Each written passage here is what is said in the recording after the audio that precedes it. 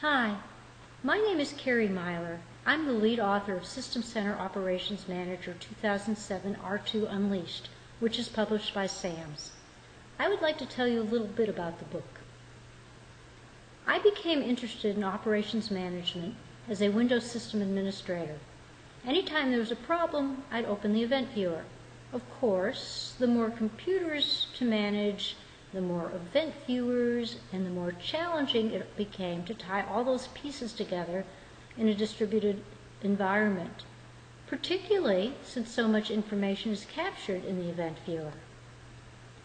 When Microsoft acquired the technology license to Mission Critical Software Operations Manager from NetIQ back in 2000, it was like, wow!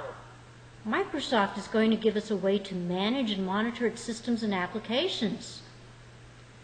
I proceeded to immerse myself in MOM 2000 and later to MOM 2005. Then in 2007, Microsoft released Operations Manager 2007. Now this was a total rewrite of the Mission Critical Software product, and it followed that with an R2 update in 2009. Now, one of the challenges in a product like Operations Manager is determining what to do after running that setup program. I mean, there are a lot of events captured in the event logs. Which ones are important? Which ones should we care about? With the MOM and Operations Manager products, Microsoft helps you to sift through that. However, you still have to determine if a particular event is significant for your own organization.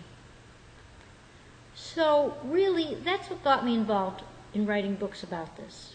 I wanted to help others sift through the tremendous amount of information that is captured. Since 2005, I have been the lead author for 3 books on the topic. Microsoft Operations Manager 2005 Unleashed, System Center Operations Manager 2007 Unleashed, and most recently, System Center Operations Manager 2007 R2 Unleashed. This is a supplement to that previous book on Operations Manager. The R2 book was released in April 2010. This most recent book takes up where the earlier one left off. It highlights the enhancements to the product in SP1 and R2.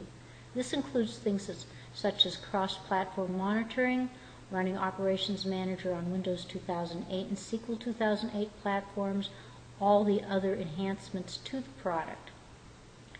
We also enlisted the assistance of a number of subject matter experts on topics such as PowerShell and the OpsMgr shell, high availability and business continuity, management pack authoring, targeting, and advanced ACS capabilities. All that in 528 pages. I really hope you like the book and that it helps to enhance your use of Ops Manager 2007.